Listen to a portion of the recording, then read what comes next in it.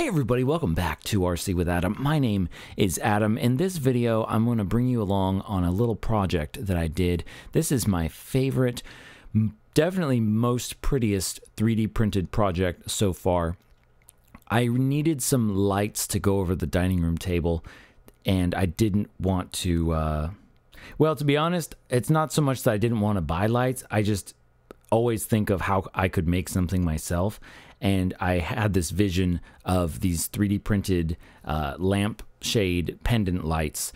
And so that's what I did. So I'm going to walk you through this whole process. Maybe you want to make some like these for yourself. But if you can't make these yourself, maybe you don't have a 3D printer.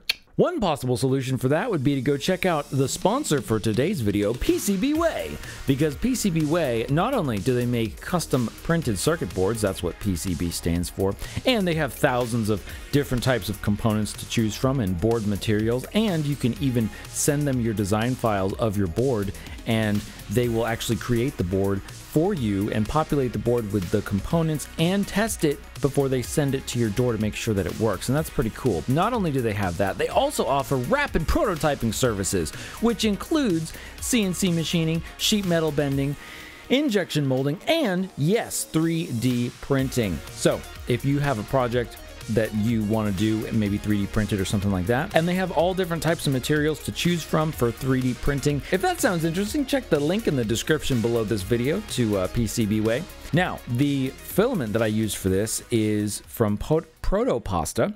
It's called iron infused PLA, and it's very cool. It's actually magnetic, but that doesn't really come into play here, or I should say magnets will stick to it, but I didn't really need it for that in this case. But it has a really beautiful rough texture, and it turned out fantastic. Printing in Vase mode on the Bamboo Lab X1 Carbon, or Carbon X1, and I love it. I love it so much. And as you can see, the geometric shapes were great.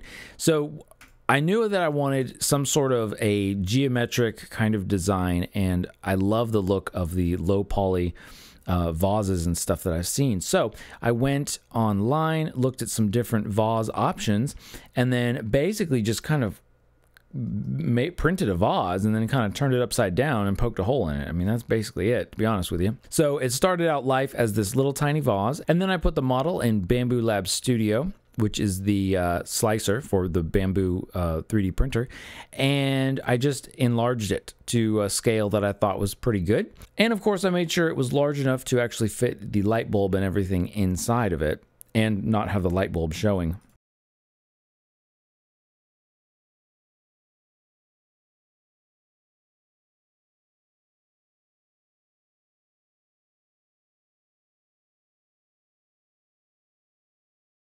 And once that was done printing, I think it turned out super fantastic. I mean, just look at that. I love how that looks. It may cause some strange lines on the video, but in reality, you can barely see the layer lines at all. It turned out, it has this like very kind of like concrete kind of look to it, which I love.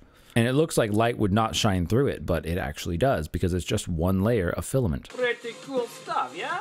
Yeah, super cool stuff. Okay, here we go. To make the initial hole, I just got a little drill bit and drilled a hole in the very center of the bottom.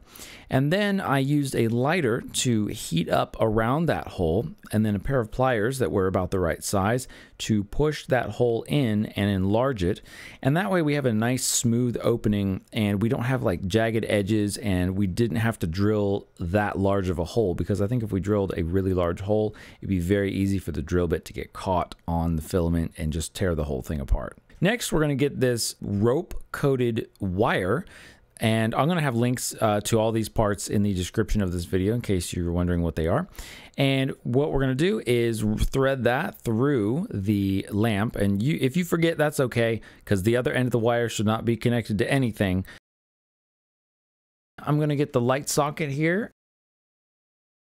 And this one, you know, there's a lot of different kinds you can choose from, but this is just the one that I happen to choose right here. So you take that apart, and then what we're going to do is get our wire. First, we need to cut away the rope around the wire, because you can kind of bunch up the rope, but not a whole lot, and then it gets hard to kind of have enough room. So we're going to cut about 2.5 inches of rope off of the wire. And then we're going to strip the wire so that we have the bare copper ends to work with. That's about, I don't know, 3/4 of an inch.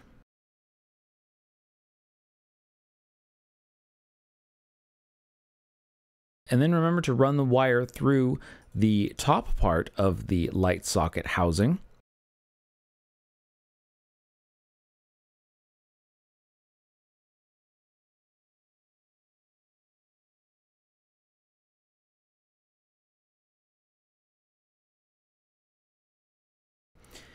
And then I'm going to make little loops so that way I can run the screws through the little loops of wire. And then we're going to screw that into the light socket there. And just, do your best to make sure that all the wires stay under the screw head. And of course, don't touch the other side.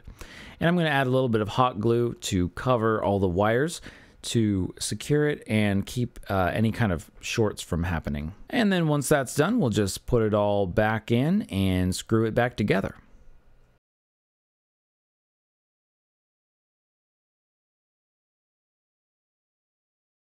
And I would say that little collar that screws down to clamp the wires in place, that does not need to be too tight, because if you get it too tight, it's going to be really hard to actually unscrew everything later if you ever need to. Okay, with that done, we're just about done basically. We're going to get the light bulb. These are the ones that I got. I went with some really warm, these ones say 2200 Kelvin lights, and they're not very bright because the lampshade is, so opaque, but they do give off a nice glow. So I like these ones. But you could try some, experiment with some different ones. The nice thing though is that I would definitely recommend just using LED lights, because they're going to will not be as hot as incandescent lights. It's possible that a really hot incandescent light could get hot enough and close enough to the filament to start to cause it to deform. And you're ready to hang it up. Good job. All right, now I hung these. I made 3 of them, and for now, I just basically put little hooks in the ceiling and then have the rope coming down, or the cord coming down over the hooks, holds them in place nicely. I think that's, it's pretty good for now. I pretty much just kind of shoved them up there to see how they would look, but I'm pretty darn happy with this setup how it is right now. One thing I might want to do is actually braid the 3 cords, or somehow make them look a little nicer, and get a cover for the actual electrical outlet, and shorten all the wires so that we don't have that big bundle of excess cordage. We don't need that. Otherwise, I'd say not too bad for a DIY job. It's kind of a more modern, minimalist look. And I think it looks pretty cool. You can let me know what you think. I love it. Maybe you like it as well and you want to get some for yourself. And hopefully this video was helpful. If you have questions about this, let me know in the comments down below, and I'll try to answer those to help you out so you can have some beautiful lights in your home. Thanks for watching, everybody. Stay something, and I will see you again very soon. We get bars in our goggles.